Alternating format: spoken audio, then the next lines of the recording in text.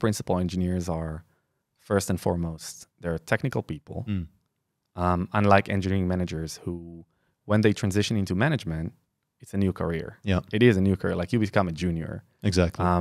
Whereas principal engineers get to retain their day-to-day work and time spent on doing technical stuff. Yeah. And if it's for everyone, it depends. I mean, you need to be a leader.